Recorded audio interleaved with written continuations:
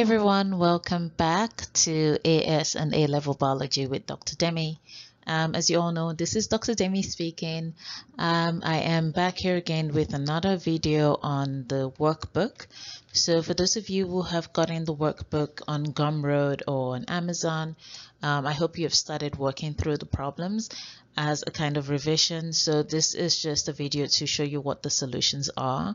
And so you can check your answers against these and also like start a conversation in the comments if you feel like there is something that wasn't covered or you answered your question a different way and you just want to be on the safe side and be sure that you have done the right thing. But for those of you who have exams coming up very soon, I assume there's some of you writing in February, March. So if you've started, good luck. I hope your exams go well. For those of you who will be writing in May, June, I hope you have started preparing. I know you'll probably have your mock exams soon, and then it is go for you to just write the full exam. So I hope all of that goes well. This is going to be a very short video because again, I am not going to go into a lot of detail because all of these things have been covered in the channel videos. So if you go to playlist, you can watch the videos by chapter. And you can also see solutions to past papers for those who keep asking to do a like say people are asking me to do a paper 3. There are already videos on paper 3 as well as other papers that you can check out just so you see how I answer questions. You have a lot of definitions that you have to work out because a lot of chapter 4 is really just understanding how the cell works, and especially the cell membrane. So there are a lot of definitions, and these definitions are useful because they can help you answer tricky questions, and that's why I put them in the workbook. So for example, the first section I asked you to define phospholipids, cholesterol, glycoproteins, and glycolipids, as well as transport proteins. So the thing with phospholipids, I believe a lot of you already know, is that they regulate the entry and exit of molecules into and out of the cell. What you need to specify in this case is that polar molecules, and that's what I've put here. So I'm just going to use a black pen today. Polar molecules are the ones that are mostly prevented from entering directly through the membrane. I'm not canceling that out. For some reason, my pen just acts funny whenever I'm doing my YouTube videos. But you're really looking at polar molecules. So things like glucose, for example, cannot simply pass through the cell membrane. They need to be carried through a transport protein because they are hydrophilic. So basically the idea that hydrophilic molecules cannot simply pass through the membrane. And if you think about it this way, I'm trying to find some room to draw a phospholipid bilayer here. So I'll just draw like a small phospholipid bilayer. I'm not going to draw a lot of them, but so let's assume this is inside the cell on the upper part, and this is outside the cell.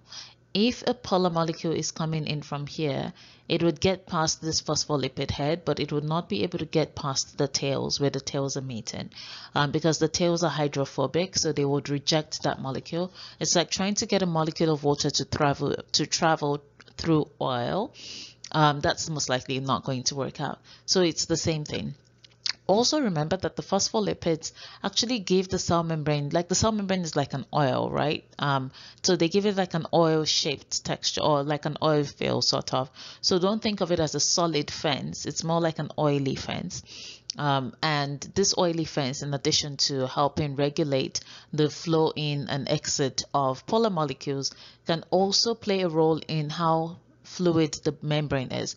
So if the phospholipid heads, not the phospholipid heads, if the hydrophobic tails of the phospholipid, so remember a phospholipid has a phosphate head, which is hydrophilic, and two hydrophobic tails that are made of fatty acid.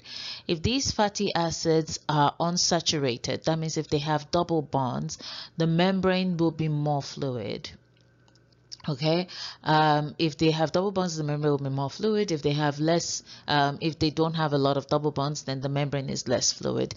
The idea is to keep the membrane as fluid as possible, so basically an optimal fluid state, so that molecules that are required in the membrane can easily flow through. Also note that the length of the phospholipid tails can also determine fluidity of the membrane. So those are all the details that I have put here. So you can include these in your answer when you are checking how well you have done. Um, with cholesterol is definitely known for regulating fluidity, and it plays a role at low temperatures to increase the fluidity of the membrane. So always think of the membrane again as oil, right? If you have like oil, I'm trying to think like maybe something like animal fat. Sorry to the vegetarians that might not be familiar with this. Or you could even just think of melted butter, for example. If you leave melted butter for a while, it will start to solidify again, right? Based on the temperature that's in your house. So if it's really warm, butter will melt, and if it's cold, butter will freeze. So think of the membrane as that. That based on temperature, it can change its state. And what cholesterol does is to ensure that that state is always optimal to allow the flow in and exit of materials as they are needed. The glycoproteins and the glycolipids are the ones that you find on the cell surface, and they usually like come out looking like that, or you can see some of them in the text book with like shapes like that sitting on top of like some of the proteins that are in the cell membrane matrix. And what these do is that they act as surface receptors. And those receptors can either be for cell signaling, it can be for endocytosis, or it can be for cell-to-cell binding. And sometimes they also act as cell surface antigens for cell-to-cell recognition. So the best example of this is when we're talking about like blood donations, and you always know that certain blood groups cannot receive from certain blood groups because of the different antigens that they have on their surface. So glycoproteins and glycolipids are the ones that are responsible for that. You also have your transport proteins, and what transport proteins basically do is that they provide channels or passages for hydrophilic molecules as well as ions to enter the cell. So remember when I said glucose cannot simply flow through the cell membrane, it has to go through a transport protein in order for it to get inside the cell. Otherwise, it would be rejected by the cell, and obviously without glucose, we would stop functioning.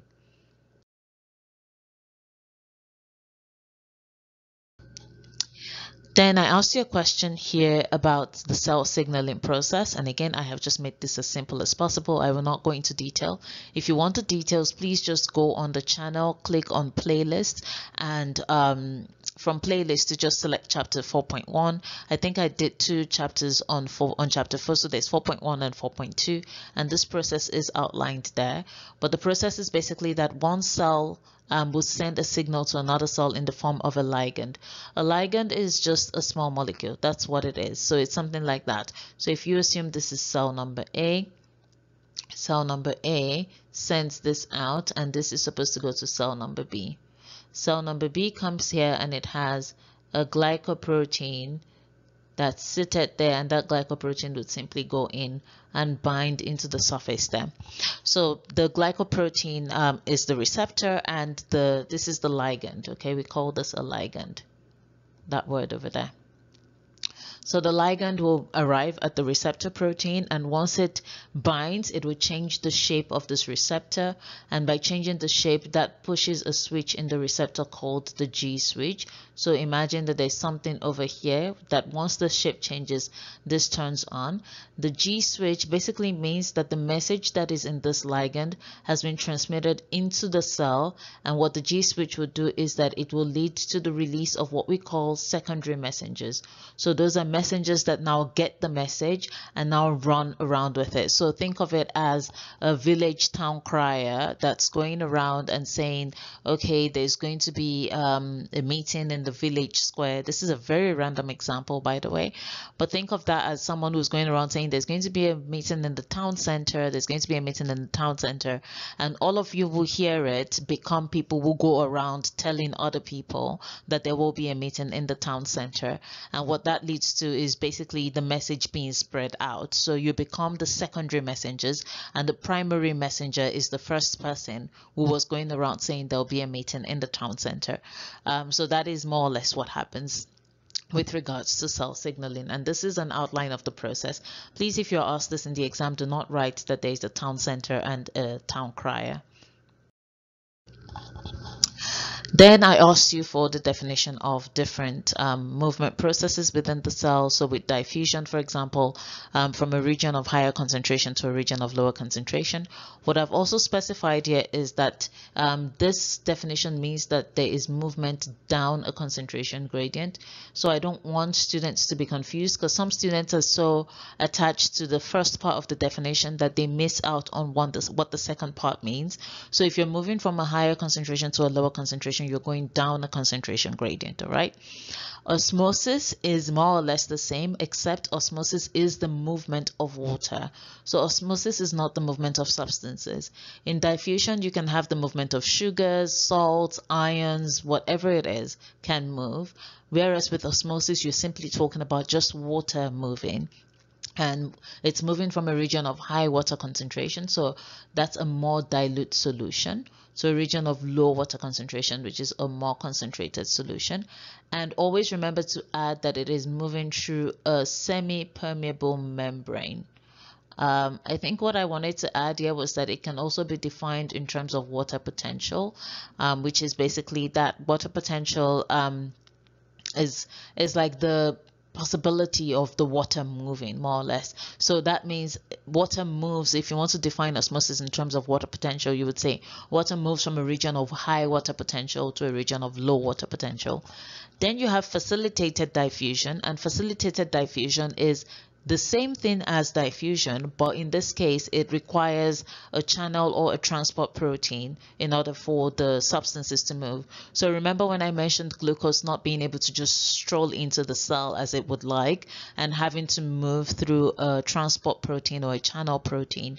That is facilitated diffusion, because concentration of glucose on the outside would be higher, and glucose would only move into the cell where the concentration is lower through a channel protein. Then we have active transport, and just by the way that but just by the definition or by the name, active means it requires energy. So it means you are moving from a region of lower concentration to a region of higher concentration, and that takes work, because naturally things will concentrate, substances will move out of a point of higher concentration and not from a point of lower concentration, right? So for example, if you were to put like a drop of color into water, you would notice that that color will first of all congregate as a single drop, and after a while it will start to flow outwards to where there is no color in the water until the entire bucket or cup of water is fully colored. With active transport, what we are saying is that rather than that color coming from a single point and concentrating outwards, there are molecules that are moving from the region of low concentration towards the single point. So it's a lot of work, and you would find this with things like your sodium potassium pumps in your body. So as you go deeper into biology, that becomes clearer for you. So I don't want to go into that detail. Then you also have endocytosis, which is basically the engulfing of materials in vesicles.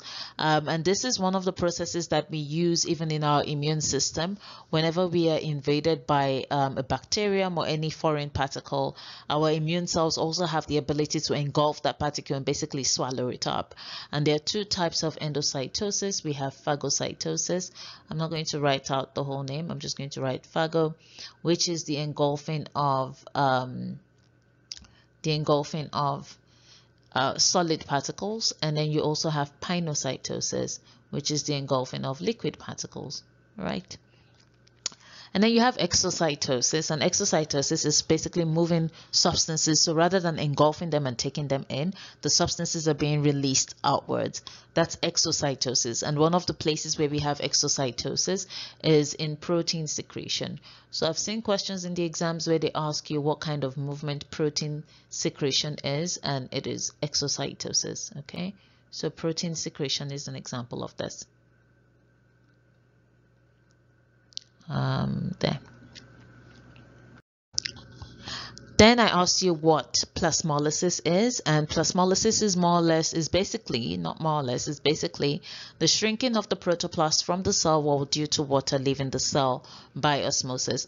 Please always bear in mind that plasmolysis will always occur only in plant cells. It occurs mostly in plant cells, and most of the images you'd get would be with plant cells.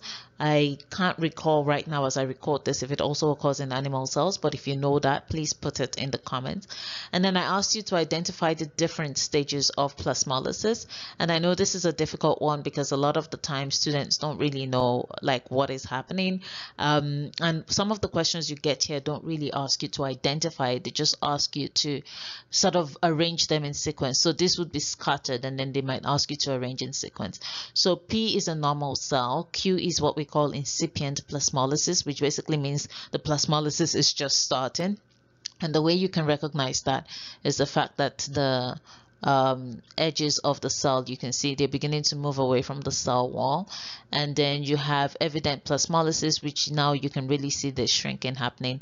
And this is final or complete plasmolysis, where there is now a lot of water that has left the cell, and as a result the cell components have shrunk. And then I asked you to define these three different types of solutions: hypotonic, isotonic, and hypertonic. And I didn't specify if I wanted you to define a hypotonic cell or isotonic. I did not specify that. And there was a reason for that, because you can have a hypotonic solution and not necessarily a hypotonic cell. So these definitions are what we might call relative definitions, because they depend on the environment as well as the component you are describing. So a hypotonic solution is one that has a low concentration of solutes compared to its environment. So for example, I might have a cup of water that maybe has 1 spoon of sugar, okay? And then I might have a cell that I want to put into that water, and let's say this cell has an equivalent of 5 spoons of sugar, okay? So in this case, the cup of water is the hypotonic solution. In other words, it has a low concentration of solutes compared to maybe a cell that's been put inside it and has 5 cups of sugar. A good way to also think of these definitions, or to remember them, is to think of what the words mean. So if you think of the word tonic, you can think of it as a mixture of solutes, right? So if, for example, if you take a blood tonic at home as part of your medicine, you would maybe it has a taste, a sugary taste to it, or anything like that. So you can think of tonic as something that means solute. And when we say hypo, we are basically saying it's lower, because hyper means it's higher. So if I say you're in a hypo mood today, which by the way is not a word, but let's assume I decided to invent that as a slang, and I say, oh, you're in a bit of a hypo mood, I might be saying you're in a bit of a down mood, you know, you're being a party pooper perhaps. So that's a good way to think about it in order to remember. So given that hypo means low, hyper means high. So a hypertonic solution is a solution with a high concentration of solutes compared to its environment. And then isotonic basically means everything is homeostasis, everything is just sweet and stable. Concentrations are the same on both sides. And then for the last one, I told you to outline the process of protein secretion using this diagram. And the reason why I included this is that, again, I have seen questions perhaps in paper 1 or paper 2 where students are often asked about this. And so just the idea is to think of the fact that after proteins are made in the ribosomes, they are sent out of the rough endoplasmic reticulum in vesicles like that. So you can see this is one vesicle there. Well, you have your protein coming in, actually, sorry, from there, that's coming in from the ribosome, and then from here, that's your vesicle going in to the Golgi body. It will merge with the Golgi body, and the protein will be modified as it flows through the Golgi body. And once the protein is modified, and that modification would include adding all the groups that should be on the surface of the protein, folding the protein, just ensuring that the protein is functional and ready to be released. After modification, it is then released in another vesicle. That vesicle will bind to the cell membrane. And once it binds to the cell membrane, the proteins would be released out of the vesicle into the extracellular environment. So that is all that you need to do here. So this is just it. This is chapter 4 of the workbook. I'm working my way through slowly, and I'm trying to get this ready before the major exams are done. I should have done all 11 chapters. So please, by all means, nudge me, but don't nudge me too much, I beg you, because I do get really, really busy. But nudge me every now and again if in 2 weeks I haven't posted anything. I hope you're finding the workbook helpful. Thank you for those who have rated it 5 stars on Gumroad. Really appreciate it, and I'm glad that a lot of you got access to the workbooks. The price is now back, but it's cheaper. It started off as a book that was going for £10, but now I have put it as £5, so that students can easily afford it, because the point is to help you as much as I can. So have a good time, everyone, and until the next video, goodbye.